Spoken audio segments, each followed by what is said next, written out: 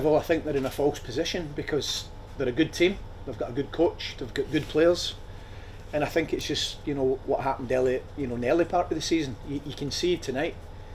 I'm convinced whoever they're playing in the running that they're going to pick up points because, like I said on camera after the game, they don't stop. They just keep coming.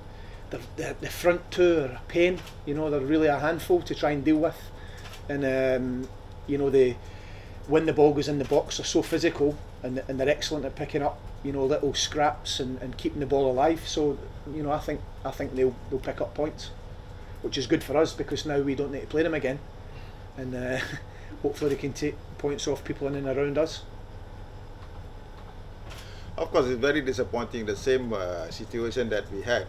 So the first half was a bit bad, so second half much better in terms of team compactness, and we are ready to collect the loose ball and so on and so forth. So very disappointed when the score is 1-1, then the lapse of concentration, and I told that the players play to the whistle. They always like to raise up their hand outside. So this is where I should say sometimes players must understand. Okay. So due to that uncharacteristic error again that resulted in the penalty, then scoreline is 1-1.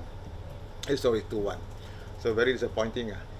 So overall, as I said, we did what we're supposed to do during the training, and they understand, so they carry out well. So at the end of the day, it's all about concentration and mental strength.